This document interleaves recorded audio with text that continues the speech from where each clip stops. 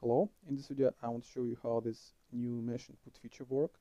We added it in build 1.19 and it allows you to decide when you want to input this mesh for runtime demolition.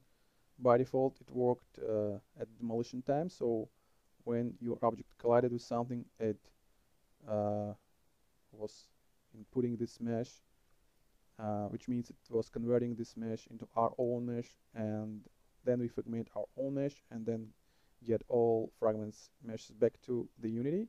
So that's using this property you can now input this mesh and decrease total demolition time at start, or add initialization, which you may do manually or using some method.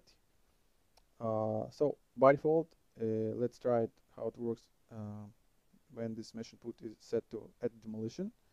Also, I'm using this special debug build which will show here total fragmentation type, and not the best way to measure time because it depends on CPU. Also, I am recording my screen right now, but still it gives you some idea how it works and how you can save some time here. So first I will demolish the subject in runtime with inputting this mesh at demolition. So it will take the most time. Okay, now you can see it says here column cache time 0.53 millisecond, and obviously that's too much for one frame. So, but again, this column has almost 2,000 triangles, and that's not so small amount of triangles for runtime demolition. But this time I will set here mesh input to at start, and let's try again.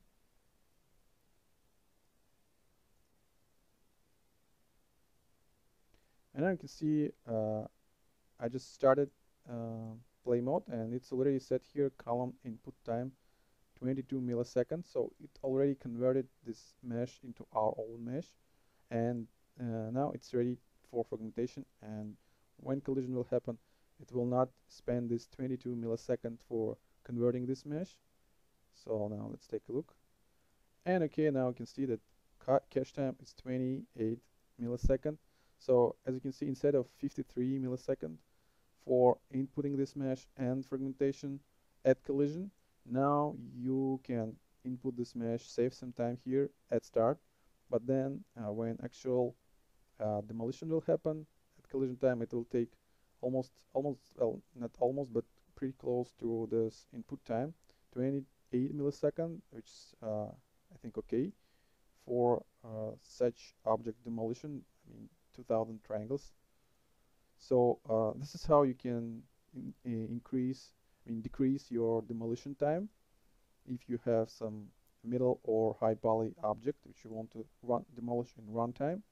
So keep in mind this property and use it. Also, there's another way to input this mesh at initialization, and let's set it here. But this time I will also set here initialization at not at start but by method, and I will set here by method as well. Okay, now as you can see, nothing demolishing, the truck doesn't drop. So you can initialize your object using this initialize button or using initialize method by inside your own script.